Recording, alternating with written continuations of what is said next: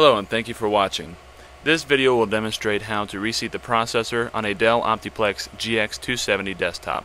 First, make note of the small black oval button on the side of the computer. There will be one on either side towards the back.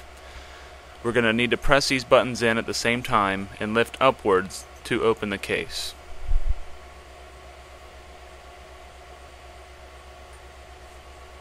Once inside the case, make note of the CPU fan in the back right corner. At the base of this CPU fan there will be a green clip. Use your fingers to manipulate the clip out of the slot. Once that is done, press the plastic bracket away and remove the CPU fan. At the base of the CPU, which is that small square there will be a lever. Move the lever out and straight up at a right angle. With your thumb and your forefinger, grab the chip and remove it straight up. Be careful not to bend any of the pins on the bottom side of the processor. Now, on one corner of the processor you'll see a small gold triangle.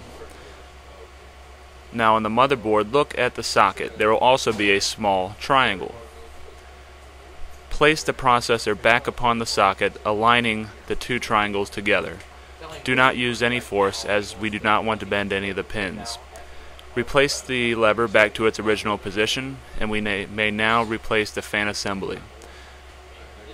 Press the black plastic bracket away from the side and replace the fan. And we may now replace the green clip. Once that is complete, you may close the case and apply power back to your system and see if the orange light has disappeared. Thank you for watching. This has been a processor reseat for the Dell Optiplex GX270.